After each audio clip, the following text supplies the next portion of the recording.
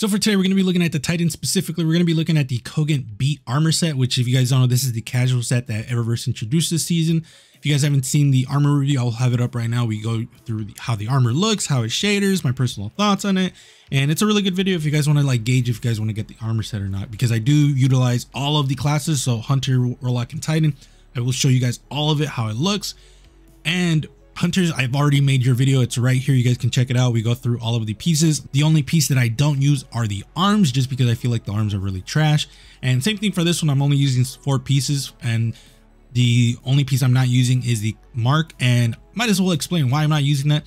It looks exactly the same as another mark that we have in game, specifically the Lux mark. Now, I shouldn't say like exactly the same, but it's almost the same vibe, if that makes any sense, because it is a mark that covers your whole left leg, and it also has like the Titan insignia there. So it's like, it's the same feeling, which is why I'm like, I've literally already made this video, so I don't have to make that armor set again. So yeah, if you guys like the video, like, comment, subscribe. I really do appreciate it, because a lot of people that come to my channel are actually not subscribed. So if you can do me a favor, like, comment, sub, it really does help me a lot. And channel is doing really well, and I just really want to say thank you all for watching my videos. I really do appreciate it. Other than that, let's look at some of this armor. So to start off, we're going to be looking at one that I've already made before in a video, specifically the Unyielding Favor set for the Titans. I'll have it up right now so that way you guys can see that one, because again, it's basically this video where we look at all of the pieces for the Unyielding Favor and I make some cool sets with it. This one is no different. I'm just going to be using that video, or that set from that video, because it looks really cool. Let's start off. Cogent Beat Helm is such a dope helmet with the Aeon Save Swift. I don't remember what this one is called specifically because I don't have the name in front of me, but it's one of the Aeon exotics. Looks really cool. And I'm also utilizing the blue one, which is what the exotic perk usually everyone uses, which is the whole thing, because I didn't want to use like red or green because no one uses those. So I wanted to use a shader that specifically has blue in there, which if you guys don't know, Omnicronia actually has a blue glow, which is why I'm using it. For the chest piece, Unyielding Favor plate is such a cool chest piece for this whole set, just because it really brings everything together, especially when you use the Legacy Oath Greaves, just because it gives you that more mechanical look. For the mark, we're using the Thunderous Impact mark, just because it looks really, really cool with all of this, and it does have a blue glow. Really small, but it is noticeable, at least to me. So let me know what you guys think about this one. Not going to talk too much about this one because again, I've already made a video for this armor piece. Let me know. As for the next set, we're going to be using one item mask with the Cogent Beat gauntlets. So this one's really cool because it kind of just came to me in a dream. No, I'm just kidding. It just kind of came to me when I was making the armor sets. I wanted to use more padding, and I don't even know if we have more armor sets that have like that padding like look that the arms have. But I decided to like just try to find something. The chest piece, I couldn't find anything that I really liked. So the Veritas plate was just like an easy like thing that I just threw in there, because that chest piece looks fucking amazing. And then I remembered the Scatterhorn Greaves actually does have padding. It's not the same style of padding, granted, but I think it's close enough that it actually does look really cool. And then for the mark, we're using the Hardened Basilisk mark. I'm going to be real with you. You can use any mark here. It does not change like anything at all. But I am actually really proud of this one, just because the boots and the arms just look so cool together. If I could like just critique it for one bit, I would just say the boots, as cool as the padding looks, that like Fallen themed like thigh piece just kind of throw it off a little.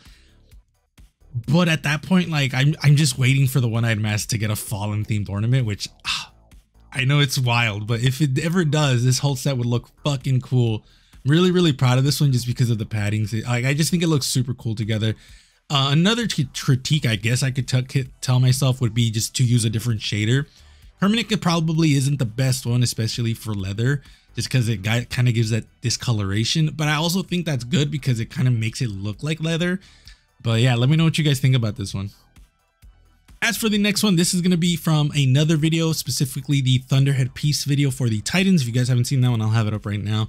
That one is really cool. We use a lot of the pieces, and I'm really proud of some of those pieces, specifically like this one. I think this one looks super cool.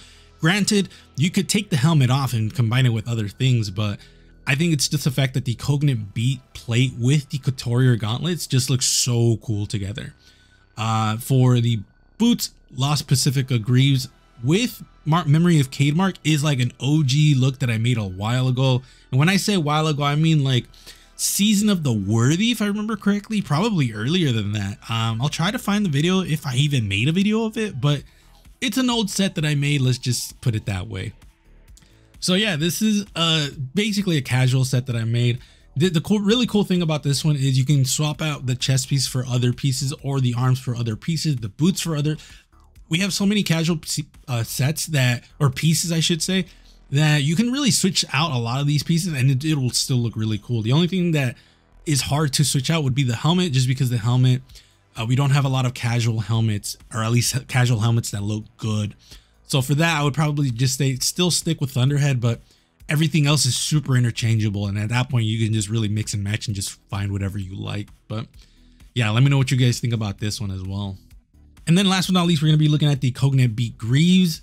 So this one is pretty interesting just because I like a lot of the pieces in this set. Granted, it looks fucking weird, but let me explain my thought process. So for the helmet refugee helm, I use because I'm going for like an all cloth look. Well, almost an all cloth, because the 7th Seraph gauntlets actually have some plate in there, but I like how they look with the Ringwalker plate. I think it looks super cool together. And then obviously the Coconut Beat Greaves have no armor in there. That has a globe, but very little. It's on the actual boots. And then Midnight Oil Mark, just because I wanted something plain, nothing too crazy. If I'm going to be completely honest with you guys, I think the only piece I should have switched out would be the Ringwalker plate. As much as I like how it looks as a whole, I do think like another casual set would have been way better. Specifically like the Lux chest piece, I think would have been a little bit better than this. But yeah, this one will probably be like the weakest one from the whole sets, just because all of the other sets have like a cohesion to them, and this one is just kind of like, I'm gonna be real honest with you, man. I don't even remember like my initial thought process for this one. It was just like I knew I wanted to use a refugee helm just because I didn't want any plate armor in this, and that's really the whole thought process. Is just I didn't want any plate armor for this, which is why I'm not using a lot of plate armor, if any. Just again, aside from the arms that have like what, 6 armor pieces, and that's it, specifically plate armor. So yeah, let me know what you guys think in the comments below. If I were to choose, I would probably say the One-Eyed Mask set is my favorite aside from the first one, because the first one is my favorite, but I've already shown that one, so I think then the next best one would be the One-Eyed Mask one, just because the combination of the leather pad and the leather like knee pads, I just think it's really, really cool. Let me know what you guys think. Titans, did I do you guys justice? Let me know in the comments below. Thank you guys for coming up to this point. I really do appreciate you all. Other than that, be safe, and I'll see you guys later.